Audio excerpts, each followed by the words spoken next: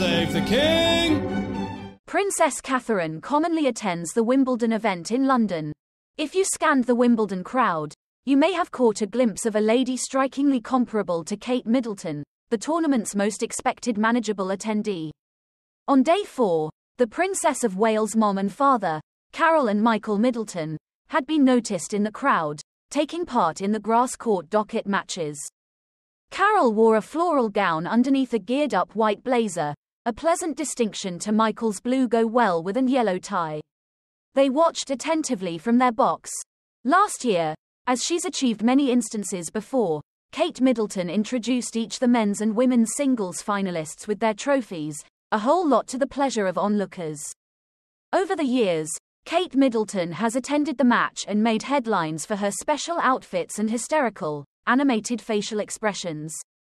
British Royals specialist Hilary Fordich currently instructed Fox News Digital that the Royal needs to return to the tournament. Her subsequent purpose is to attend the Wimbledon Championships at the All England Lawn Tennis Club beginning July 1, Fordich expressed. As the most avid tennis fan and customer of the All England Lawn Tennis and Croquet Club, she typically attends in the Royal Box to watch most important matches, later handing out trophies to winners. Fordich's feedback preceded those of All England Club chair Debbie Jevons, who instructed the Telegraph Sport that they'd supply Middleton as a whole lot flexibility as possible, as she continues to battle cancer. An announcement of who would existing the trophies ought to come as late as the morning of the finals, to accommodate Middleton's schedule.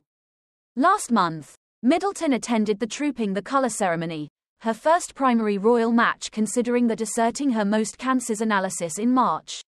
Days before, she gave her first prolonged replace on her situation considering that her unique pre-taped message used to be released, indicating she would be in attendance for the get-together for King Charles III, who is additionally struggling with cancer.